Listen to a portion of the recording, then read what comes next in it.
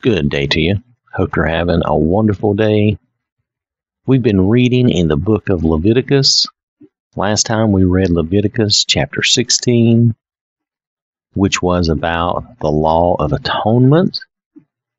And now we're ready to read chapter 17.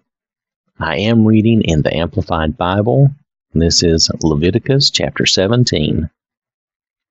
Then the Lord spoke to Moses, saying, Speak to Aaron and his sons and all the children of Israel, and say to them, This is what the Lord has commanded, saying, Any man from the house of Israel who kills an ox or lamb or goat in the camp, or kills it outside the camp, and has not brought it to the doorway of the tent of meeting, to offer it as an offering to the Lord before the tabernacle of the Lord, that man shall be guilty of bloodshed.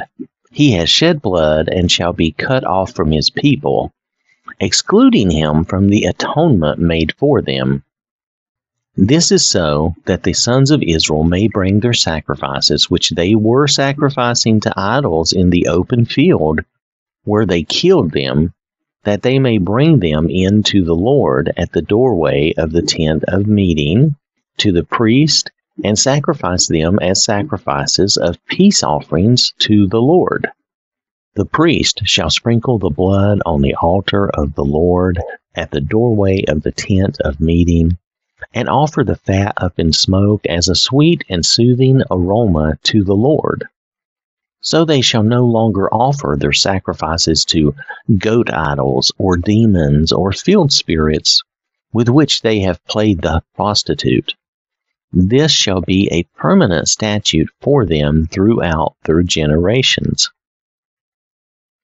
Then you shall say to them, Any man from the house of Israel, or any of the strangers living temporarily among you, who offers a burnt offering or sacrifice, and does not bring it to the doorway of the tent of meeting to offer it to the Lord, shall be cut off from his people, excluding him from the atonement made for them.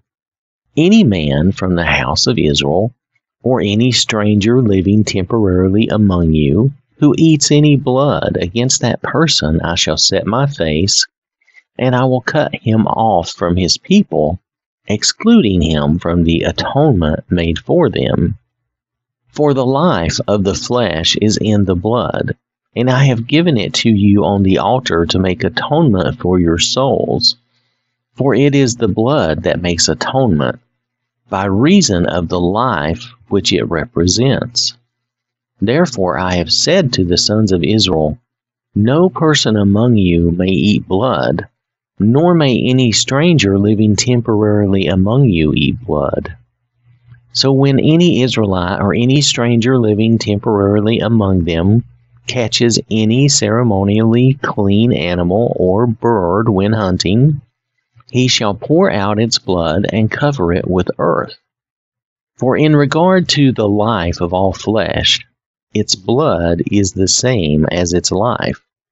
Therefore I said to the Israelites, You are not to eat the blood of any flesh, for the life of all flesh is its blood. Whoever eats it shall be cut off, excluding him from the atonement made for them. Every person who eats an animal which dies of natural causes, or was torn by a predator, whether he is native born or a stranger, he shall wash his clothes and bathe in water and be ceremonially unclean until evening. Then he will become clean. But if he does not wash his clothes or bathe his body, he shall bear his guilt, for it will not be borne by the sacrifice of atonement. So that is the end of Leviticus chapter 17. It's interesting to note that when they were killing things in the field, or when they were, let's see how this is said here. Let me see if I can get this correct. So that the sons of Israel may bring their sacrifices, which they were sacrificing to idols in the open field.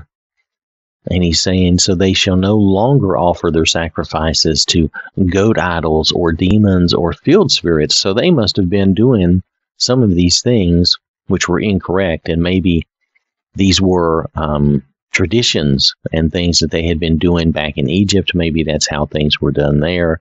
The Egyptians had a whole pantheon of gods for different things.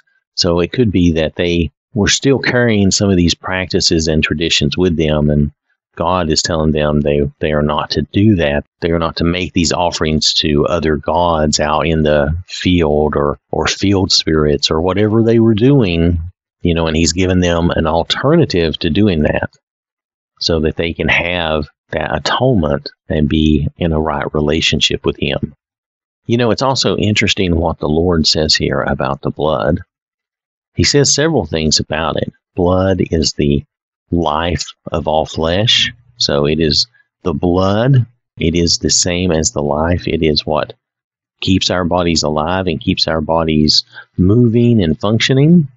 So it's very interesting that is mentioned here. It's something that way back when they didn't realize that in a medical sense, but now in a medical sense we know that.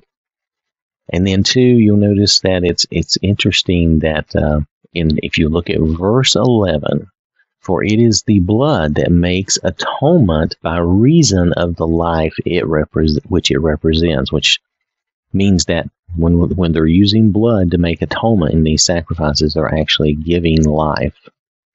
So that was the idea. They were giving up life to pay for their sins, to make atonement.